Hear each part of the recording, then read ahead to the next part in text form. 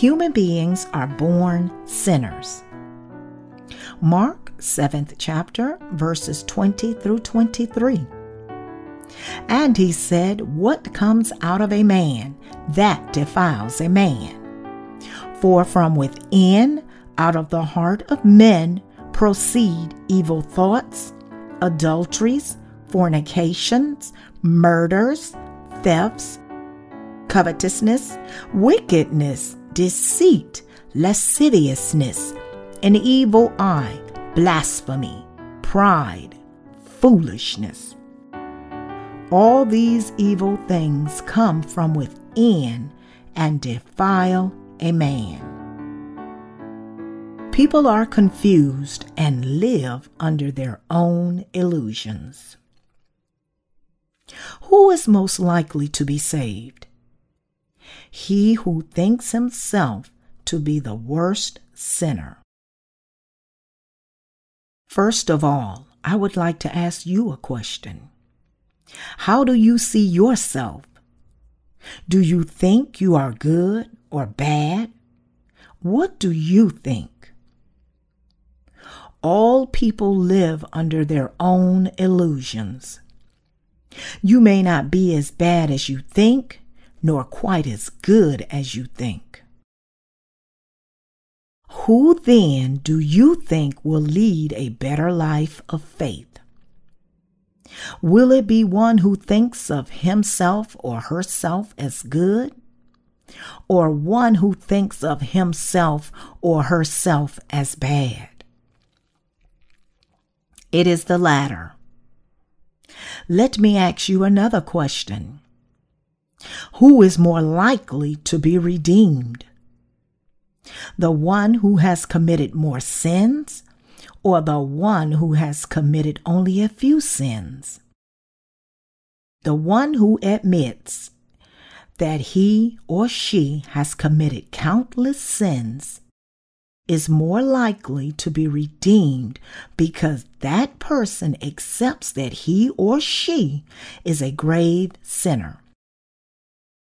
Such a person can better accept the word of redemption prepared for him or her by Jesus. When we really look at ourselves, it is evident that we are merely masses of sin. What are human beings? A person is only a seed of evildoers. In Isaiah 59th chapter, it states that there are all kinds of iniquities in the hearts of people. Therefore, it is clear that people are masses of sin. However, if we define humankind as a mass of sin, many will disagree. But defining a person as a seed of evildoers is the correct definition. If we honestly look at ourselves, it is clearly obvious that we are all evil beings. Those who are honest with themselves must arrive at this very same conclusion. But it seems that most people refuse to admit that they are indeed masses of sin. Many live comfortably because they do not consider themselves as sinners. Since we are evildoers, we have created a sinful civilization. If it were not true, we would be too ashamed to sin. However, many of us do not feel ashamed while committing sins. Nevertheless, their conscience knows. Everyone has a conscience that tells him or her it is shameful. Adam and Eve hid themselves among the trees after they had sinned. Today, many sinners hide themselves behind our vile culture, our culture of sin. They hide themselves among their fellow sinners to avoid the judgment of God. People are deceived by their own illusions. They think themselves to be more virtuous than others. So, when they hear about some bad news, they cry out in rage. How can a person do such things? How can a man do that? How can a son do that to his or her own parents? They themselves believe that they would not do such things. Dear friends, it is so hard for you to know yourselves. In order to truly know ourselves, we must first receive the remission of sin. It takes a long time for us to obtain the correct knowledge of our human nature.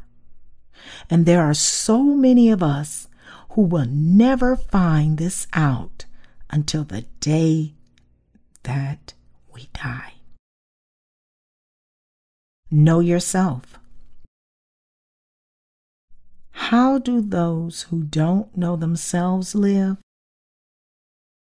They live hypocritical lives, trying to hide their sinful selves. Sometimes we come to encounter such people who really don't know themselves. Socrates says, "Know yourself." However, most of us do not know what is in our hearts. Murder, theft, covetousness, wickedness, deceit, lasciviousness, an evil eye. One who does not know oneself has the venom of a serpent on his or her lips, but speaks of goodness. The reason for this is because the person doesn't know that he or she was born as an inevitable sinner. There are so many in this world who do not know their true natures. They have deceived themselves and end up living their lives completely wrapped up in their own deception. They do not understand that they are throwing themselves into hell because of their deception. People spill sin continuously all their lives. Why are they going to hell? Because they don't know themselves. Mark, 7th chapter, verse 21 through 23. For from within, out of the heart of men, proceed evil thoughts, adulteries, fornications, murders, thefts, covetousness, wickedness, deceit, lasciviousness, an evil eye, blasphemy, pride, foolishness. All these evil things come from within and defile a man. The hearts of people are filled with evil thoughts from the day they are conceived. Let us just imagine that a person's heart is made of a glass and filled to the brim with some filthy liquid, namely our sin.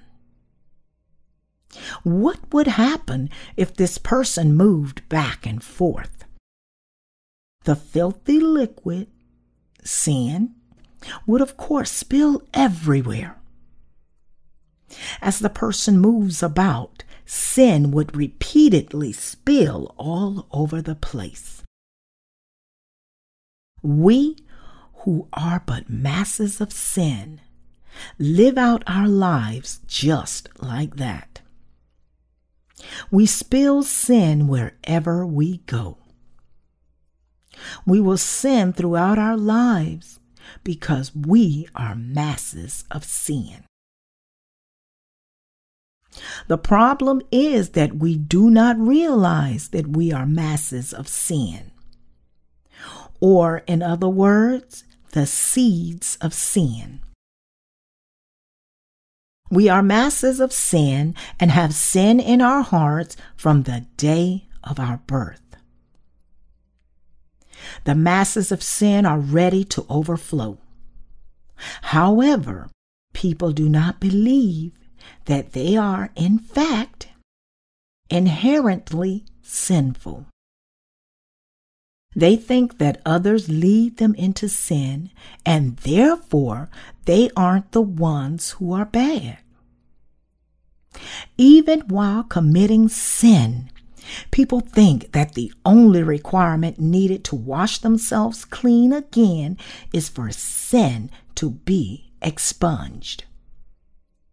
They keep wiping up after themselves every time they sin, telling themselves that it is not their own fault. Just because we clean up after ourselves, does it mean that it's okay to keep on spilling? We would have to continually wipe up over and over again. When a glass is full of sin, it will keep on spilling. There is no use in wiping up the outside. No matter how we wipe the outside with our virtuous deeds, it is useless, as long as the glass is full of sin.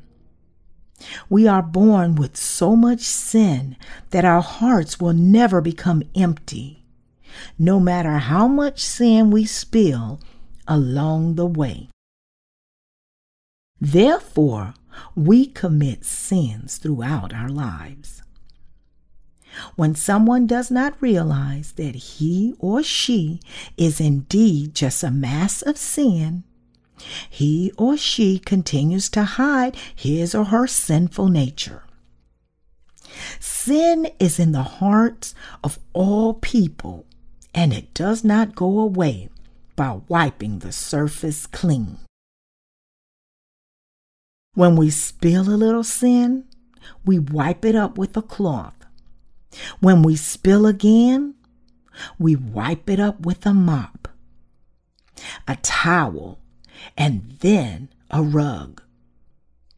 We keep hoping that if we just keep wiping up the mess over and over again, it will be clean.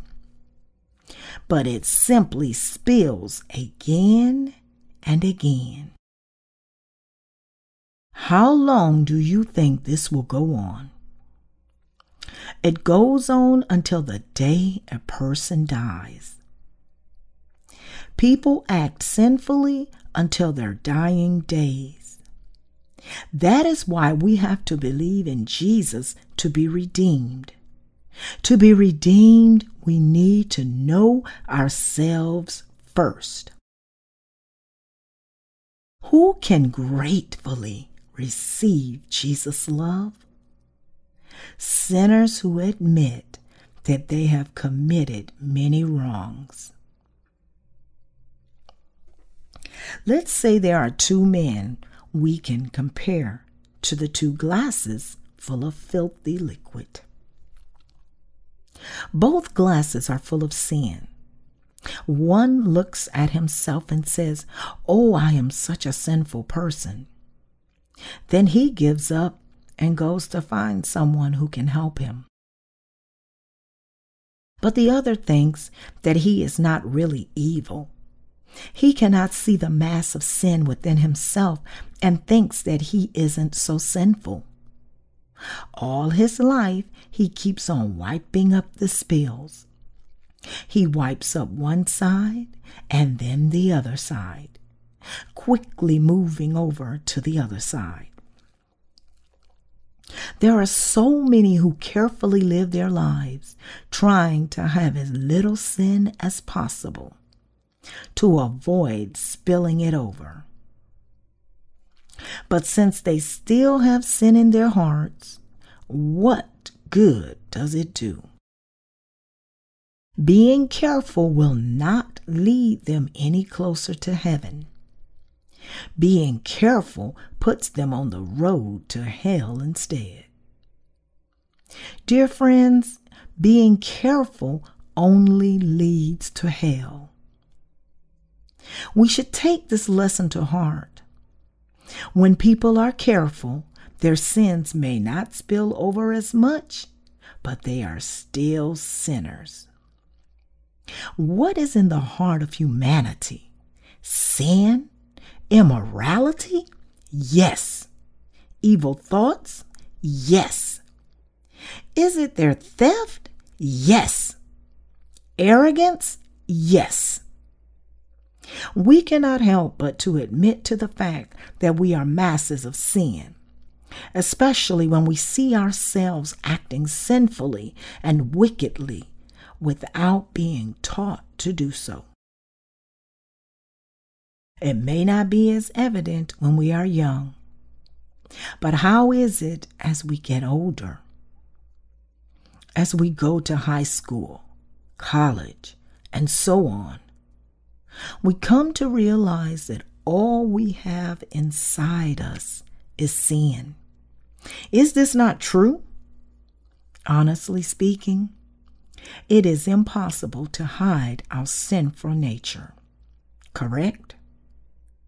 We cannot help but to spill sin. We then regret, I shouldn't do this. However, we find it impossible to truly change. Why is that so?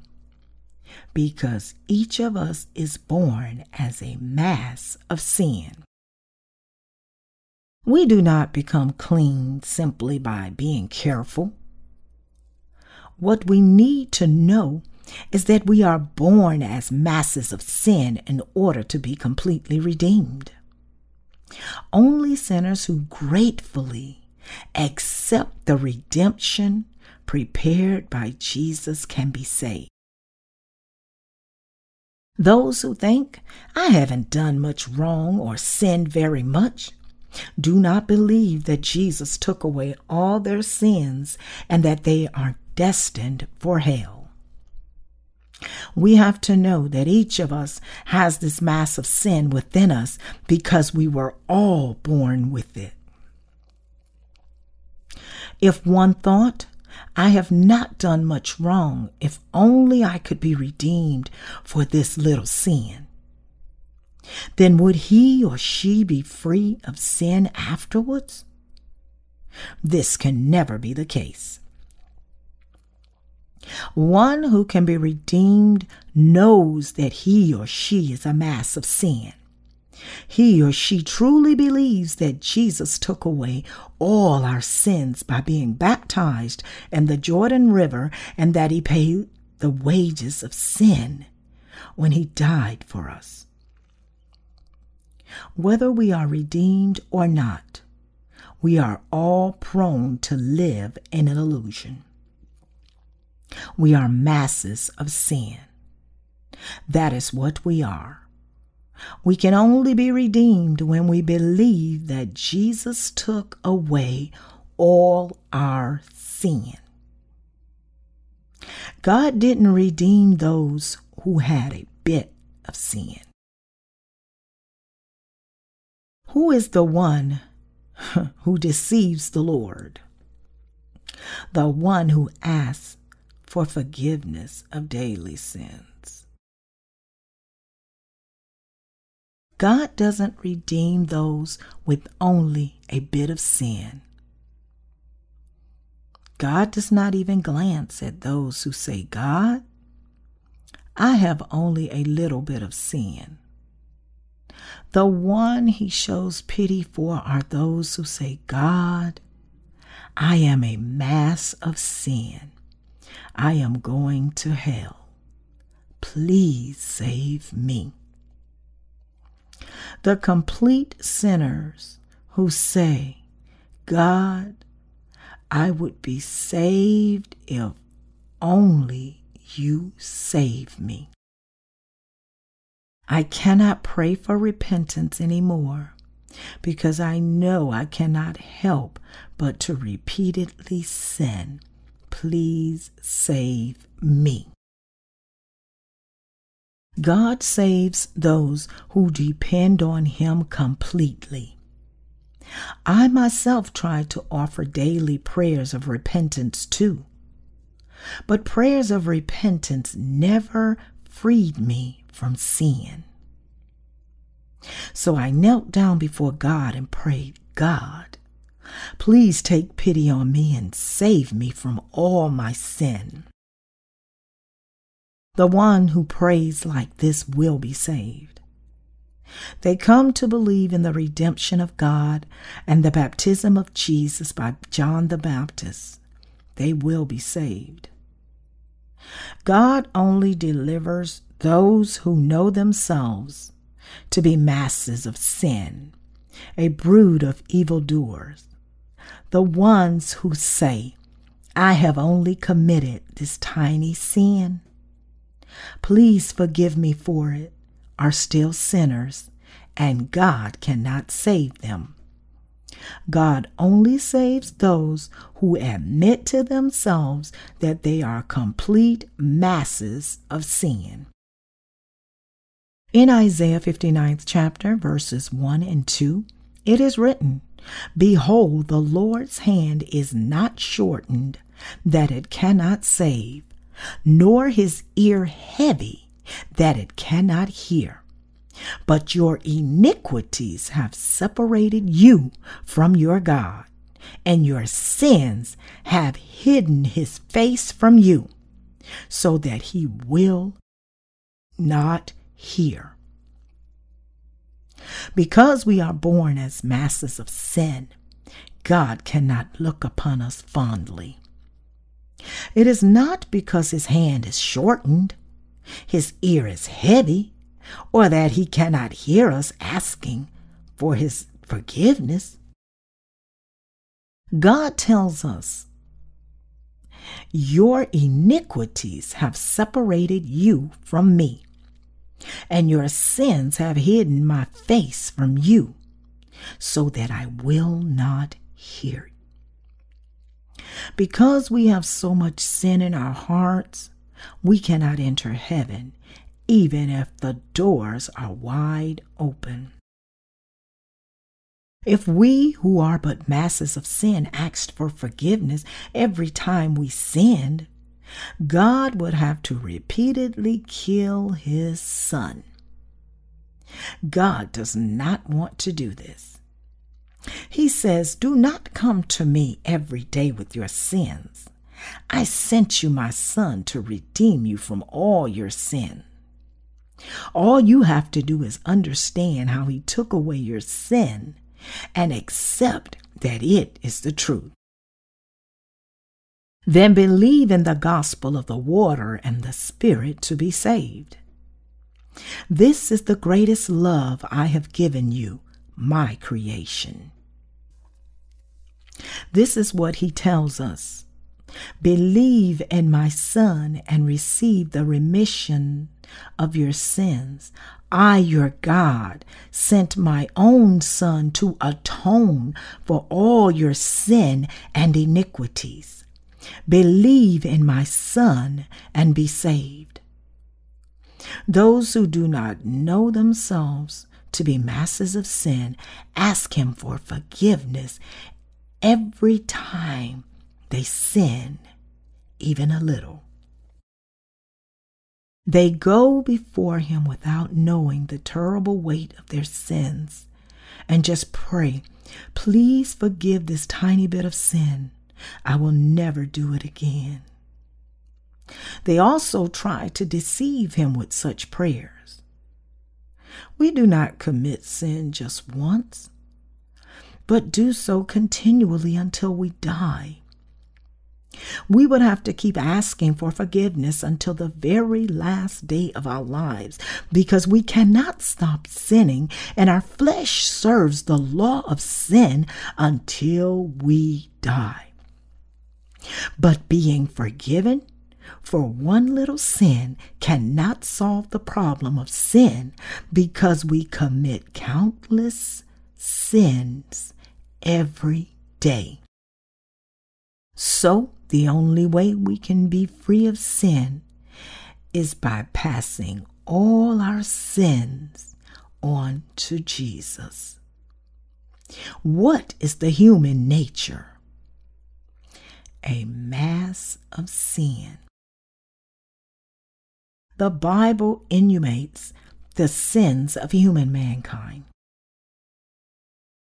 For your hands are defiled with blood, and your fingers with iniquity. Your lips have spoken lies. Your tongue has muttered pervertedly. No one calls for justice, nor does any plead for truth. They trust in empty words and speak lies. They conceive evil and bring forth iniquity. They hatch viper eggs and weave the spider's web. He who eats of their eggs die, and from that which is crushed a viper breaks out. Their webs will not become garments, nor will they cover themselves with their works. Their works are works of iniquity, and the act of violence is in their hands. Their feet run to evil, and they make haste to shed innocent blood. Their thoughts are thoughts of iniquity. Wasting and destruction are in their path. The way of peace they have not known, and there is no justice in their ways. They have made themselves crooked paths. Whoever takes that way shall not know peace. Isaiah 59th chapter, verses 3 through 8. People's fingers are defiled with iniquity, and all they do throughout their lives is sinful. Everything they do is evil, and our tongues have spoken lies. All the things that come out of our mouth are lies. When a devil speaks a lie, he speaks from his own resources. John 8th chapter, verse 44. Those who are not born again like to say, I am telling you the truth. I am really telling you. What I am saying is the truth. However, everything that they say is nevertheless a lie. It is as it is written. When a devil speaks a lie, he speaks from his own resources. People put their trust in empty words and speak lies. People conceive evils and bring forth iniquity. They hatch viper eggs and weave spider webs. God says, he who eats of their eggs die, and from that which is crushed a viper breaks out. He said, these are viper eggs in your heart. Viper eggs. There is evil in your heart. That's why we have to be redeemed by believing in the gospel of the water and the blood. Whenever I begin to talk about God, there are those who say, oh dear, please don't talk to me about God. Every time I try to do something, sin spills out of me. It just floods out. I can't even take a step without spilling sin all over the place. I can't help it. I am too full of sin. I am quite hopeless. Some don't even talk to me about the holy God. This person knows for sure that he or she is just a mass of sin, but does not know that God has saved him or her completely throughout the gospel of his love. Only those who know themselves to be masses of sin can be saved. In fact, everyone is like that. Everyone continually spills sin everywhere he or she goes. Sin just overflows because all people are masses of sin. The only way for us to be saved from such an existence is through the power of God. Is it not such an amazing thing? Those who spill sin whenever they are upset, happy, or even comfortable can be saved only through our Lord Jesus Christ. Jesus came to save us. He has completely blotted out all your sins. Admit that you are a mass of sin and be saved.